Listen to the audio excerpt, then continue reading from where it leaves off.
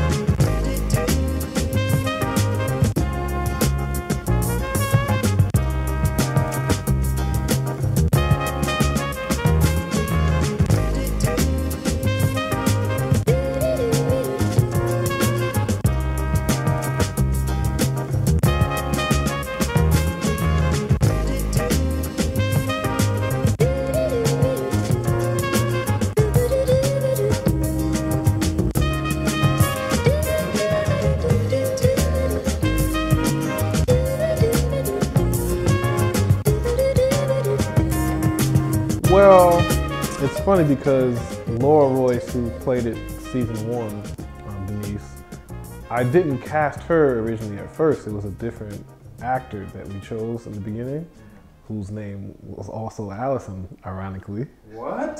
So this is actor. This is a crazy story. So there's an actor named Allison who worked with my brother. I think they went to school together, and he had recommended her for the role. It's like, cool, I really like her, she's funny, she's great overall. So we casted her, but then she got really busy, and so then Laura was always my second choice. I really liked the way she approached the role. And then it turned out things with her personal life weren't going to work out with the schedule for future seasons. So then I had to go, and Allison Ween came in and auditioned for one of the neighbor roles. Hey, I'm Allison Ween, reading for Pam. So I got into a yelling argument with the postal woman today. What? Why? It wasn't the regular woman, the blonde with the pink hat. This one had dreads. Ugh. While she was dropping our mail through the slot, Andrew heard her say, "It's February and people still have their fucking Christmas decorations blocking their mail slots." So I was like, you know what, Allison, I really like the way you came in and she auditioned for like 2 neighbor roles and she killed it. So why don't you also audition for Denise, because we have an opening now. Yeah, I know. I could totally do it too, like make partner, I mean. But this isn't what I got into law to do. Everything is Corporation A versus Corporation B. Who are we really helping here? I did a solo audition, and then I brought her in to read with Steven and with Katie, who plays her older sister in the series. And the chemistry was great, so I was like, you know what? Let's run with this. You know, Allison definitely has a different take on the character and definitely has more of a background in comedy as well as drama. So I feel like that paired with Steven, who also has that well-rounded dynamic, will work overall for the show. Hey guys, we're back. Check out your hot new wife, Sam. Hey. Wow, babe, you look amazing. Oh my God, you look like a whole new person. Thank you. Denise is gone. Just call me Jean Grey. I was just about to say that. Not exactly, but yeah. Okay, Gene, I see you. I'm married to an X-Men, y'all. Oh. Time out, flag on the play, pause, rewind. Y'all fucking with me, right? It's fuck for Urban Day, it's fuckity day, I see y'all. You drank too much, Annie? Yeah, y'all don't see the switch? Yeah, it went from blonde to red. Yeah, I'm complimenting my wife on her new hairstyle. No, you're good on the cup. You can slide that cup over here. Thank you, sir. Smaller. You know what? I guess that's how it's gonna be, so fuck it. Whoever you are, you gotta make it awesome, Denise. I'm pretty sure about that. Nice hair, by the way. He looks fucking awesome. Each episode kind of puts a different character kind of at the center, especially in season 2. Like, season 1 is definitely it's definitely Sam and Denise heavy. Yes. But season 2, I wanted to explore some of those side characters a little bit more, just to see, you know, if people were interested in them, because I was interested in writing for them, for sure. Y'all are bugging with this. Oh yeah? Well then where's Amy? I haven't heard from her in weeks, ever since she caught you with that other white girl. Are you even still dating that chick? I mean, look, things happen. We all make mistakes. And we learn from them. You need to be strong. Fight the temptation. We can't all be like Sam. And what am I like? Well, you've had like, what, 2 girlfriends in your life? Yeah, that's because I found the one on the second time. Oh. I'm not looking for a wife, though. But when you do, ain't nobody gonna want somebody with a high body count like you. Do you even know your body count? You're like 28. Lord! Wow. Lord have mercy! You are spreading it really thin across the toast, aren't you? He spread it something. I think Looking Through the Windows is very relatable, especially to, you know, people in our generation who are really trying to figure out, you know, what the next move is. But it's also ironically very relatable to people outside of our generation bubble, just because I feel like the human experience is really kind of the focal point of the series, even though it's rooted in comedy. I feel like people come to the project in different ways. Like some people's introduction to season 2 was the Neighbors episode. There have been some conversations around this before, but I'd just like to see who is seeing rats, either in their yard or street. It seems like this is becoming a wider issue.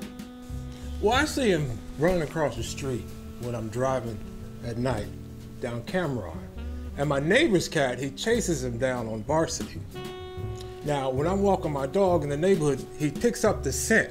That's why he's, you know, digging under the stony burrows and the tall grass. Now, this is definitely a problem. Now, we've been here 30 years. We have never seen no shit like this before. Oh, and the rats put up a fight with my cat, and he got wounds and an infection that the vet said he got from the fighting rats. Some people's came into it for the hide and seek episode because they're going through parenting struggles, and that was like a funny episode for them. Should be good for now. Tommy is napping and the other 2 are playing video games. As long as they don't actually try to kill each other this time. I think I'd rather just lock them in the basement with a knife and an apple, see who wins. Oh my God, Erica. I'm just kidding. Is it really that bad? Do you see where I am right now? Yeah, point taken. So then from there, maybe they'll watch Xavier's Room or Whole Intervention because they've come into it from, I guess a certain doorway that we've given them essentially, and now they're introduced to the project overall. I really liked that first time when we had, the episode where I don't speak, where we had, where Noah came and walked up to me and then walked away. And I liked that because we played it in so many different ways. We had Steven come in, we're like, okay, let's see how this works with him coming in. And I thought that was really cool because it showed the dynamism of the show. It showed that Cris is open to this whole concept of taking the show in places where he might not have expected it to go, but he's open to these new ideas, which I think is really great as a director and as someone putting together an entire piece, especially something coming from their own life. Season 2 did a good job of setting the table for not only more Sam and Denise, but a lot of other characters. So season 3, we're definitely going to get back into looking at Sam and Denise, but I think there's also room for, and I hesitate to call them spin-offs because, this is all on the web. So I think our site, our project overall is different windows, So we've established kind of the beginnings of really looking into Xavier and his interesting love triangle. The 3 amigos who are now roommates, apartment mates, with Jeremy, Irving, and Milton, that whole crazy group. And then we just have the family dynamic overall with the cousins. We've gotten to know Jennifer and Charles a lot better this season. So now we have all the cousins in play. So it's really going to be interesting to see how it all plays out. I definitely want to give each of those groups room to breathe, you know, apart from the group, and then also still show them. It's almost like we're creating a kind of a small universe. So I definitely want to experiment and explore that a little bit more, while also still having this main thread, because in my mind from the beginning, Sam and Denise have been like the characters that the universe is kind of centered around. But you know, we do have these unique opportunities now to really go to, I guess, the different planets. True. You know, so I think that's what we're going to experiment with moving forward.